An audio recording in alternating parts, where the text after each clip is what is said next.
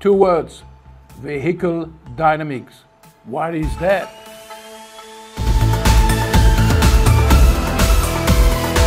Hi, I'm Claude Rouelle. I'm the president of OptimumG, company that I created in 1997. We have three activities: consulting, teaching, and simulation software. Vehicle dynamics has been part of my life for nearly 50 years now. And what is it? I'm going to give you a very quick summary of it, very basic, but as always, the basic is super important. So what's vehicle dynamics? The first definition, super short, is the study of a vehicle in motion. And the second one is the study of a car behavior reacting to the driver input.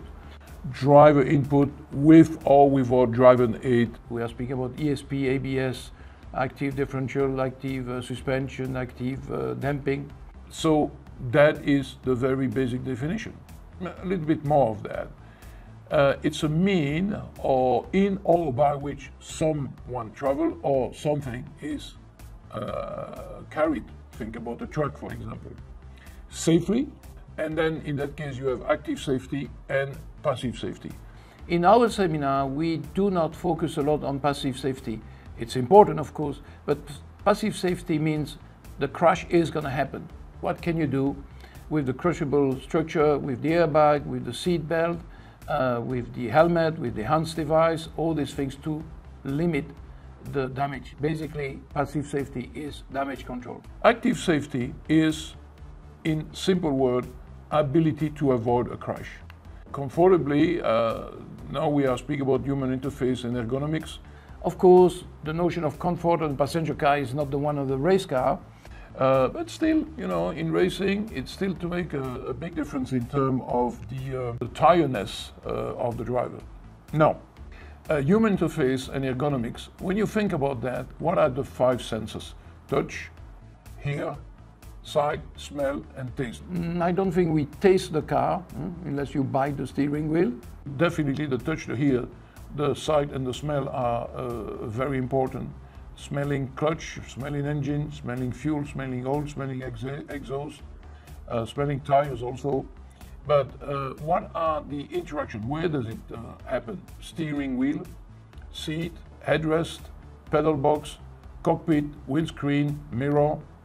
So that's where the interaction is happening. I have to say that the car is supposed to listen to what the driver say, but it's also to speak to the driver in terms of the forces and moment acting on the tire need to be sent back to the driver, and how is he going to feel about that? That's where the ergonomy is making a big difference. All right.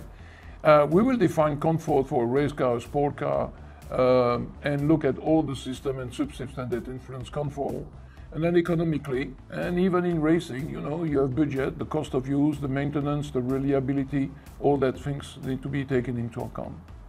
Now, there are three essential models when you speak about a car design. You have the power model, whether it's internal combustion engine, whether it's electrical motor, whether they are hybrid, hydrogen, fuel cell, there are many possibilities. The drivetrain, of course, because you need to go from the power to the wheels and the tire.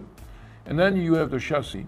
Now, very interesting, you need to be careful with that. In Japan, for example, the word chassis means the frame or the monocoque, plus the steering, the suspension, the brake, the wheels and the tire. So, yeah, the frame, the suspension, the steering, the brakes, the wheels and the tires, okay.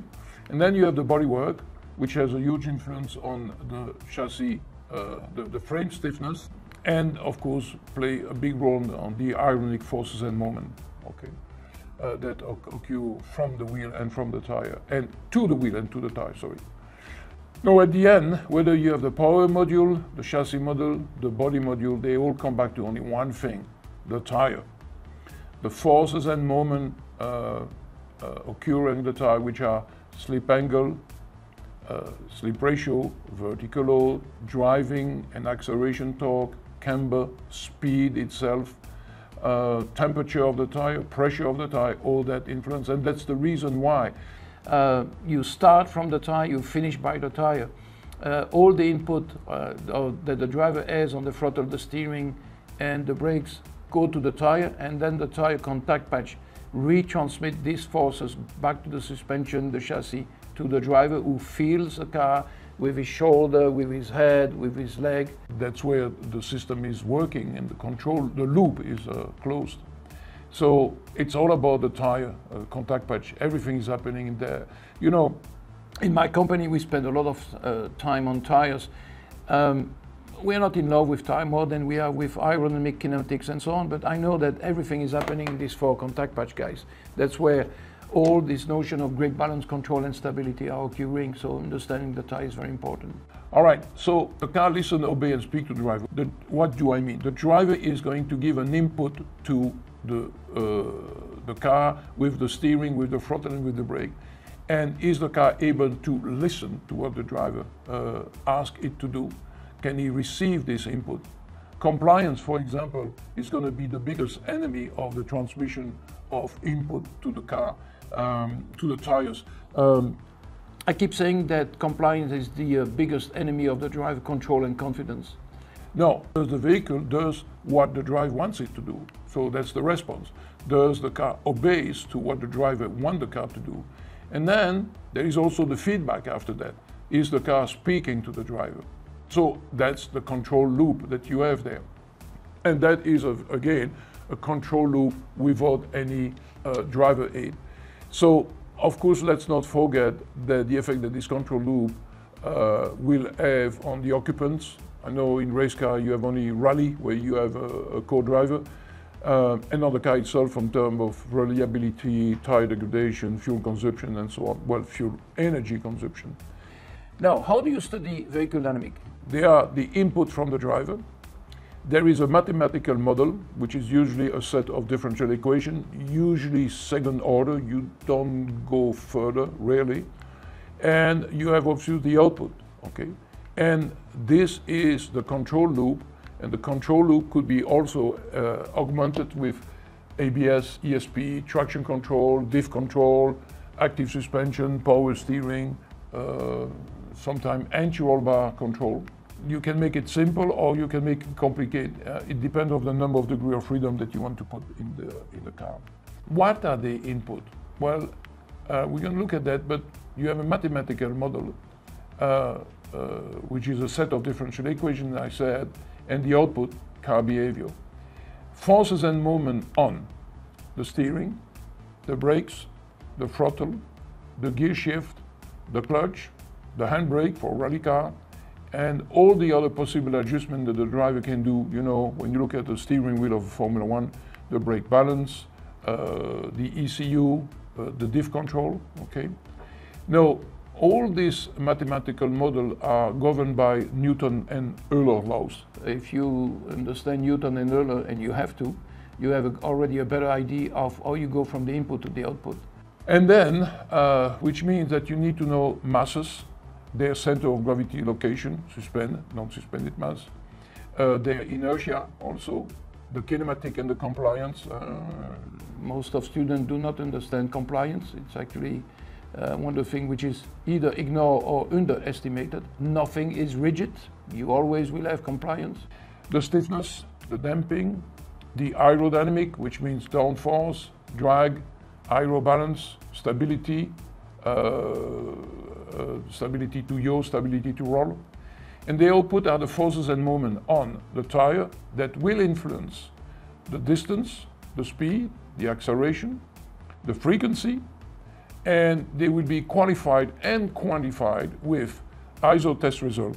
Quick little parenthesis here. Whether you are a student or race engineer, most of the people are obsessed with lap time simulation. Don't get me wrong, lap time is the most important things that count. Lap time and lap time consistency. It's not because you do the pole position that you have the quickest lap. But what counts is also the way a car responds to a steering input. So there are some ISO tests, skid pad, double lane change, step steer. You could learn so many things from this thing that about, for example, lateral acceleration, response time, yaw velocity damping, which will help you to, after that, will help you to understand the car and effectively produce quickest lap time.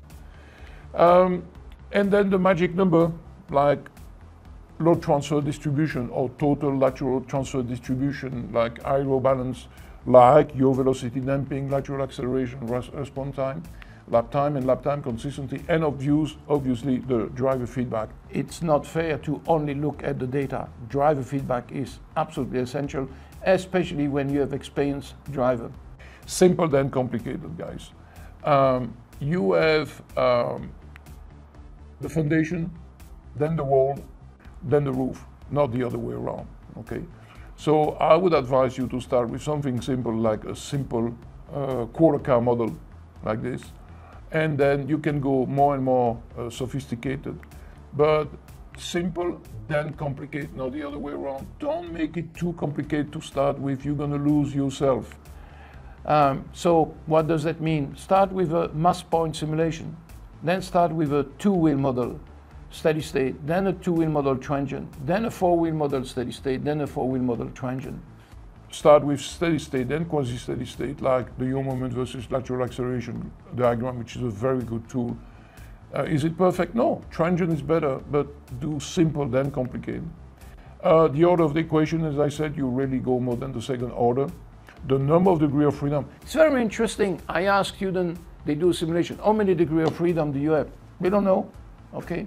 That's important to know that, because it helps you to evaluate the complexity and the progression into the complexity of your vehicle dynamic model. And then time, are you working the time or the frequency in the main? I have actually, it's easier to teach the body diagram with electrical engineer than mechanical engineer, by the way. But the body diagram is an amazing tool to simulate, understand, and develop a car and analyze the test data, not only simulation, but analyze test data. So that's what it is. And after that, you can come to the understanding of the performance synthesis, which start with the middle of the screen, the tire traction lips, and the four traction lips exploitation and the yaw moment, which is depending of the tire, of the kinematics, of the aerodynamic, of the drive input, and the load transfer, and the road profile, micro and micro roughness. That is something which is part of another presentation where we go into the detail of the component of what we call at OptimumG the performance synthesis. If there is only one phrase that I would use to summarize this very quick presentation: simple, then complicate, not the other way around. Good luck. I have nearly 50 years of experience in race car engineering and vehicle dynamics.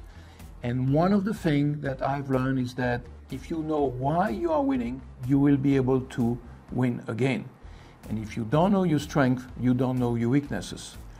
One of the passions that I have is to share my knowledge. And at OptimumG, we have two main seminars that are 4 days, quite intensive, but I think they are worth the money and the time.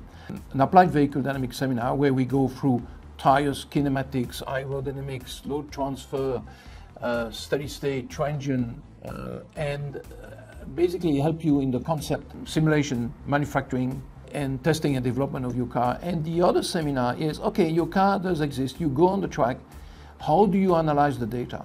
It's a data-driven performance engineering. You cannot improve something you don't measure. And without data, you are just another person with an opinion. In this seminar, we will teach you KPI, key performance indicator, how to observe, analyze, measure, compare, and improve both the car and the driver.